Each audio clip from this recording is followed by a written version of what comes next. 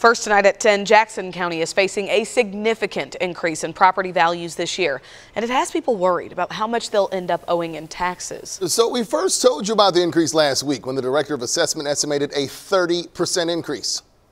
We're all happy in our homes. I feel like we're getting pushed out. You've got to be ready for this. You can't wait.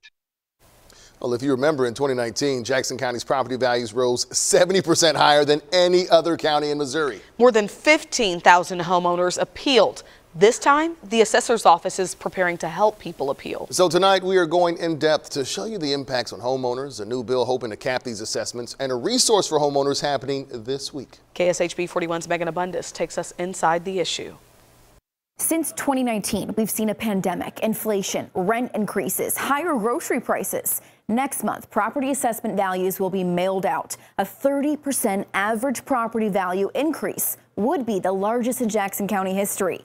Many people ask, what damage could a large tax increase do? That's going to hit us hard. We talked with Jess Buck 2 years ago. I feel like we're getting pushed out. When his Jackson County property taxes took a sharp turn. I've been here 12 years now, and it's like the thing that's kind of burying me is taxes. Now another potential increase. I would just have to work harder and have less. In 2019, data analyst Preston Smith forecasted this year's large increase in property values. So to have a large tax increase now is going to hurt people so much worse than it did in 2019. My concern is we're going to see bankruptcies or foreclosures. And we know if you don't pay those county tax bills, they will take your house. The county says they'll stay transparent through the process with public meetings. I think they assume that if property values go up, that automatically means that their taxes are going to go up.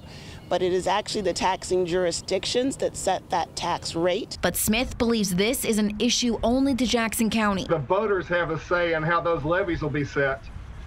This is clearly a plan orchestrated by Jackson County. The county published they expect 60,000 total appeals this year. That would be 3 times the number of appeals we had in 2019. In 2019, there were 3 areas of the county that really did not see substantial increases. That was Independence, Lee Summit, and Blue Springs. Most of those people saw the 14.9% increase. And I believe those areas in particular are going to be targeted this time for increases larger than 30%. Meanwhile, Buck is waiting to see the changes from the last tax increase. I'm not going to lose my house, but some people might. Personally, I'm looking at having a lot less or nothing to save for when I'm older. You've got to be ready for this. You can't wait. Here's what he says you can do now. Schedule your own home appraisal. Smith says while it isn't cheap, it is like insurance. Or go in with your neighbors, hire an appraiser together. Take pictures of damage in your home and get contractor evaluations of what it will take to fix it. Smith's been working to pass a Missouri bill that caps assessment increases at 4% each.